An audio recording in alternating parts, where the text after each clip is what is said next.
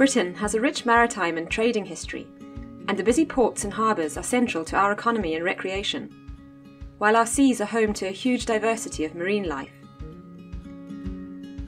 A great threat to both biodiversity and the economy is the introduction of alien species. These are plants and animals which do not naturally occur in the area, but have been moved here by human activities. If these species then start to spread and cause damage to the environment, economy, and the way we live, then they are called invasive alien species.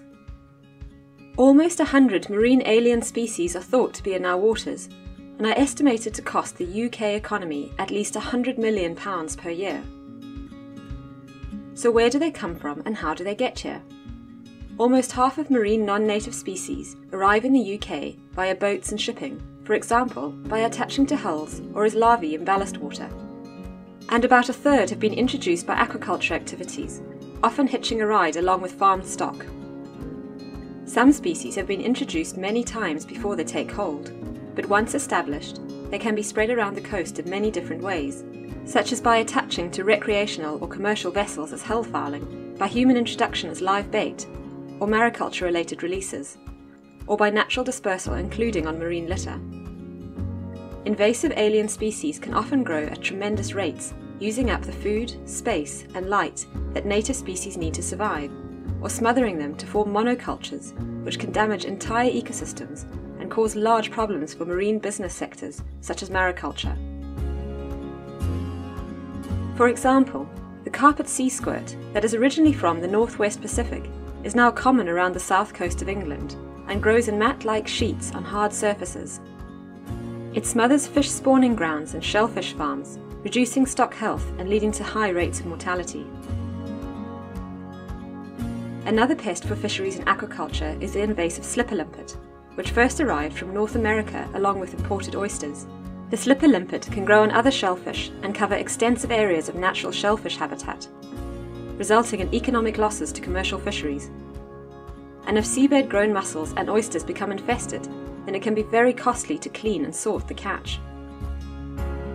These invasive non-native species, along with many others such as wakame and Japanese wireweed, can also foul vessels and clog or damage important marine infrastructure, such as water intakes, fish cages, fishing gear, propellers and lock gates.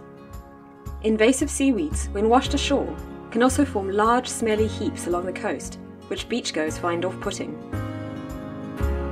Two more examples are the trumpet tubeworm and the brush-clawed crab. This invasive crab was introduced more recently and is originally from Asia. It eats the native shore crab and may pose a real issue for anglers who use the native crab as bait. Warming seas caused by climate change may also increase the spread of some invasive species, such as the trumpet tubeworm from the southern hemisphere. The tubeworm forms dense incrustations up to 1 metre thick.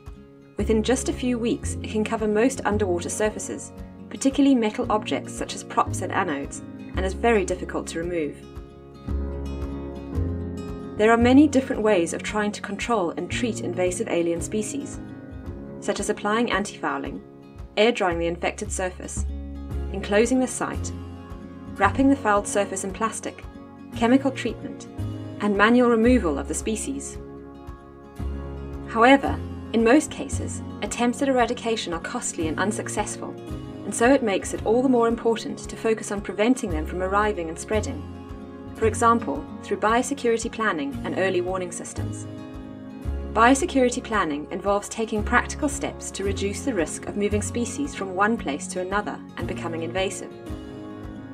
It involves gathering information about how people use their local environment, listing any high-risk activities, and then working out how to reduce their risk of introducing or spreading alien species.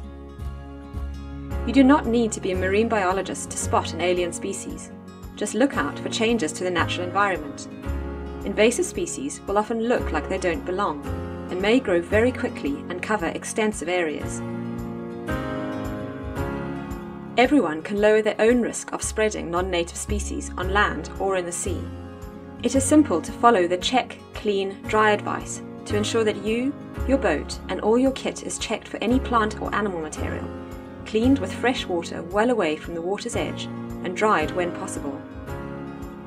Every sector and natural environment is potentially impacted by marine non-native species in some way, from reducing natural biodiversity to increasing cleaning costs of nets, pontoons, or boats, through to impacting commercial fisheries and aquaculture, or physically clogging infrastructure.